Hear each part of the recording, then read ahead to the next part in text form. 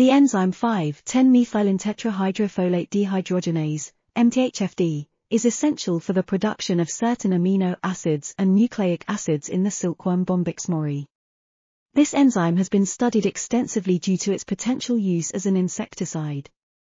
In this study, researchers have identified a cDNA encoding MTHFD from the silkworm Bombyx mori and characterized it further.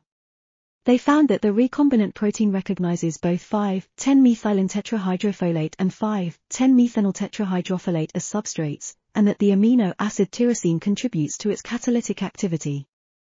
Additionally, they used site-directed mutagenesis to determine how this amino acid affects the enzyme's function.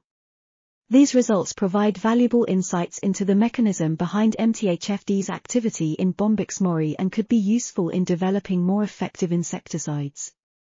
This article was authored by Mohammad, Haque, Akifumi, Higashiura, Atsushi, Nakagawa, and others.